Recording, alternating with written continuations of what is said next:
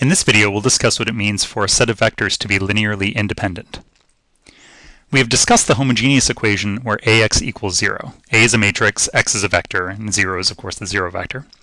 This equation always has the solution where x equals the 0 vector. Any matrix times the 0 vector will equal the 0 vector. But it will often have other solutions depending on the structure of the matrix A.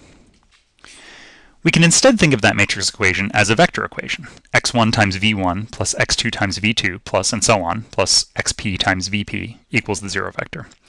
Here the xi's are the actual entries of the vector x, and the v's are the columns of the matrix A. So given a set of vectors, v1, v2, and so on, which might be coming from the columns of a matrix, but might be coming from somewhere else, we say that that set is linearly independent if the vector equation that we just talked about has only the trivial solution where the x's all equal 0. Certainly that is a solution. If we look at all of the x's equaling 0, 0 times v1 plus 0 times v2 and so on, 0 times all these vectors will give us one big 0 vector. But again, that vector equation might have non-trivial solutions. And in that case, where the vector equation has non-trivial solutions, we say that that set of vectors is linearly dependent. So to summarize, a set of vectors is always either linearly independent or linearly dependent, and that depends on that vector equation. When that vector equation has non-trivial solutions, we say that the set of vectors is linearly dependent. When the vector equation only has the trivial solution, we say that the set of vectors is linearly independent. So let's look at an example. Let's let v1 be the vector 1, 2, 3, v2 be 4, 5, 6, and v3 be the vector 7, 8, 9.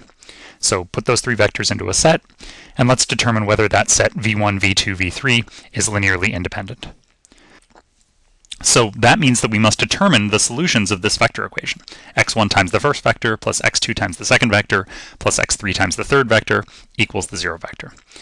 We set up our associated augmented matrix, and we row reduce it. When we row reduce it, we get something like this. And what we notice is that the third column of this matrix does not have a pivot. There's no pivot in that third column. And that means that in our original vector equation, x3 is a free variable. Since we have a free variable, that tells us that our homogeneous equation has many solutions. In fact, one solution for each value of x3.